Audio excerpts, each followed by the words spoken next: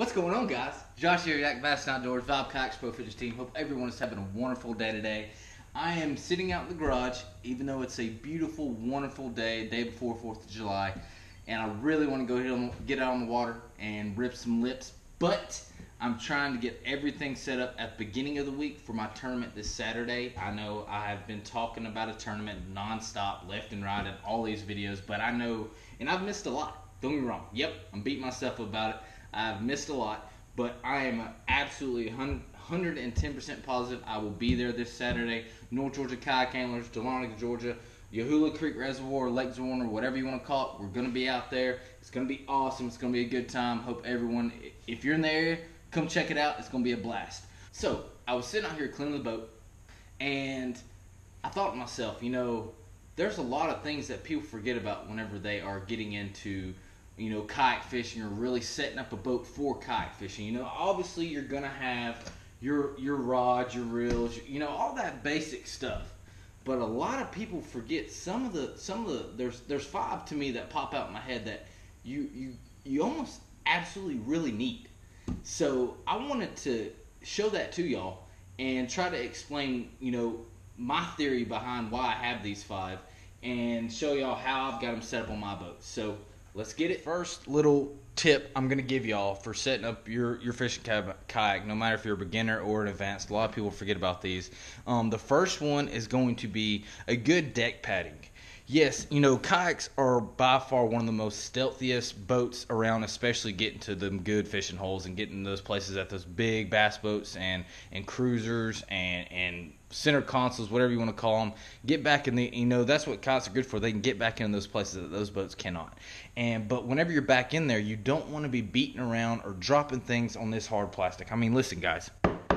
It's not good. It's going to spook them all day long, especially if they're real finicky and if they're really, want a finesse presentation. You need to be as quiet as possible all the way back to whatever you're wearing. So what I think is going to be one of the main ones, as soon as you get your boat and as soon as you take it out and really see how you want to lay it out, you want to get a good deck padding. Right here is the money in the bank. This is called Conceal deck padding. Obviously, you can get, that C-Deck and all these other companies make these deck padding, even Vibe.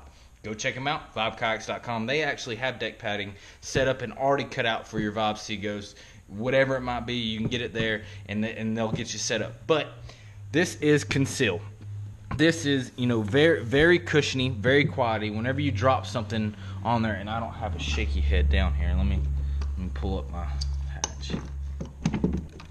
Look, even guys, whenever you drop that, it traps all that sound into that deck padding, and that is crucial, especially when you're trying to be as quiet as possible and get into them back holes and get into them, them honey holes, whatever you want to call them, to catch some big fish, especially fish tournament whenever you got to get on that board. So that is by far one of the main things I put into all my boats whenever I first get them. It's a must, and also, no matter if you're fishing or not, it's a good thing to have, to if you're standing or paddling, whatever, because this plastic does get hot, guys. All y'all know, I'm sure y'all have touched the side of your boat, and it's just hot as fire. So this is actually, it kind of cuts down that heat, and it's real cushiony for your feet or your heels, whatever might be sitting on it. So the next thing is going to be, so that's the first one. So let's get into the next one. I'm going to try to get a good picture I can of it. So I'll just have to point it down. It's going to be rail systems. Okay? There is so many companies that make these rail systems. And, a lot of the new boats, they're starting to come back out with, or come already on the boat whenever you buy it.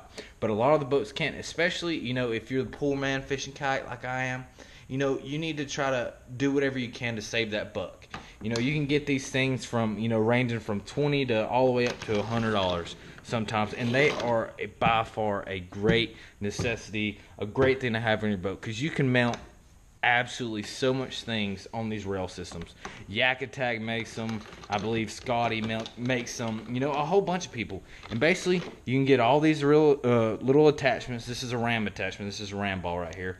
And they just have this little piece of metal with a screw on the back, and all you do is you just unscrew it. I'm trying to do it one-handed.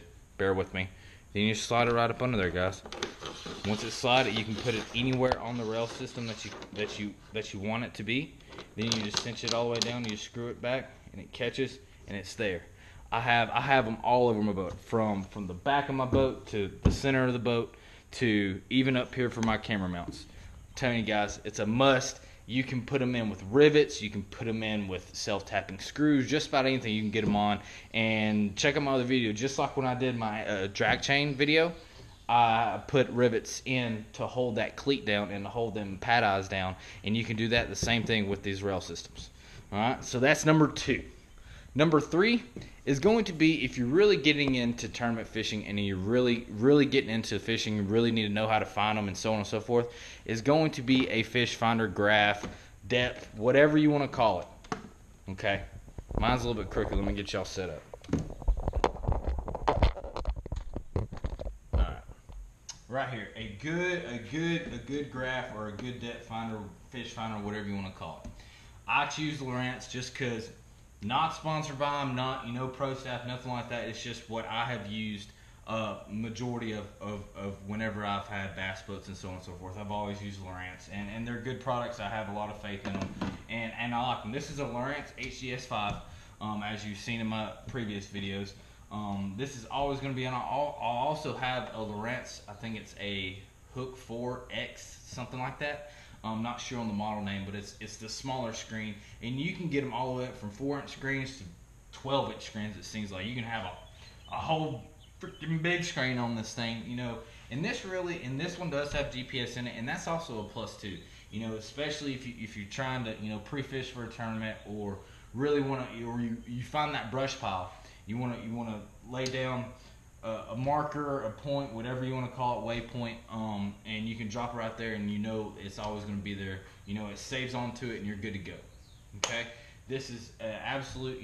I believe if you're really getting into tournament fishing, if you're really just getting into fishing in general, this is by far one of the must-to-have. Is going to be a good depth finder, good fish finder, because a lot of these tournaments or a lot of these places you're going, you've never been before.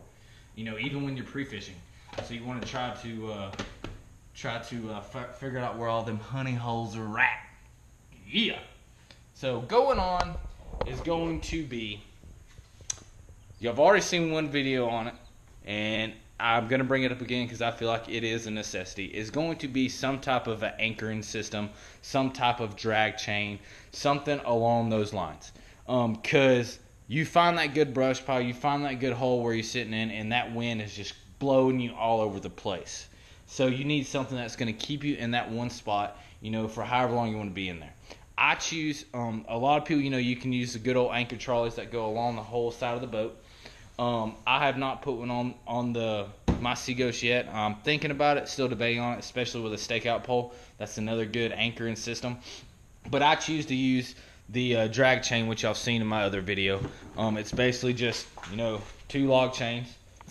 And they drop them down, and I use it mainly for the river. That's mainly what I'm using it for. But I've also kind of, universalized it, I guess you'd say. Made it a universal tool. You can use your drag trains for the river, or even if the wind's not blowing that bad, you can drop these down. They should keep you in place. But also you can attach your anchor straight to them carabiners, just like that, and you can attach your anchor to it. Outstanding. And that's what I've thought. That's what I seem like that helps me the most, because I can use it for the river, and I can use it for open water too if I need to drop my anchor. Now I think I got about a 5 or 10 pound anchor. I got a couple of them just throughout, but that's the one I'm running right now. It's shoved back here. I'm not going to pull it all out for you, but yeah, basically, you can just attach that anchor to it and it'll drop you down. Yeah, the front of your boat still might be swaying a little bit left and right, but at least you're in that general area of that hole or that brush pile. And last but not least, which probably should have been number 2 or number 1, is going to be is going to be a good crate. I'm sure y'all have seen so many videos, and actually on my page you've seen a video of my fishing crate. This is what I'll be using for my tournament this weekend. It's just a basic old milk crate that I have attached rod holders to. I got storage inside. I got waterproof boxes. I've got scents, worms, the whole 9. And that comes into play not only for the rod holders, not only for, all the stuff that I've attached to the side of it, but it really is a good thing to have say your boat, the sea ghosts don't like in this at all, but some boats like in storage. So if you throw this basic, $5 milk crate, a lot of the times if you go to a lot of these gas stations or the grocery stores, they're just going to give them to you because they're tired of stacking them day in and day out. So they'll just give them to you. So and that is, to me, a must. No matter if you're going on a 30-minute trip or a 10-hour fishing trip, whatever it might be, or if you're just floating down the river, this is a must-to-have. By far. As you can see, I got my hog trough attached to it. I got rod holders attached to it. And sky's the limit whenever you get into attaching the things to it. I mean, you can truly do a lot of damage with just a basic milk crate. It don't even have to be a milk crate. It can be a tackle bag. It can be anything that you can put in behind you or anywhere in your boat that you can attach different stuff to and be able to stuff, everything you need for that day of fishing. So that is a number 5 must. Probably should have been number 1 or 2, but it does the same job. But guys, I'm going to get off here. I got a lot more stuff to do. If you're liking what you're seeing, go ahead and smash that thumbs up. And if you want to see more of this type of stuff, go ahead and hit that subscribe button. And if you have any question, you feel like there's something else that needs to, that needs to be put in this video, or another thing that a lot of people don't think about, I'm sure I'm thinking of stuff that I haven't been thinking of. I'm sure, I'm sure I have missed stuff that I haven't been thinking of.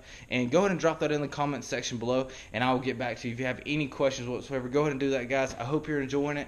This is, guys, if you're fishing, I'm jealous. If you ain't, you're in the same boat as me, guys.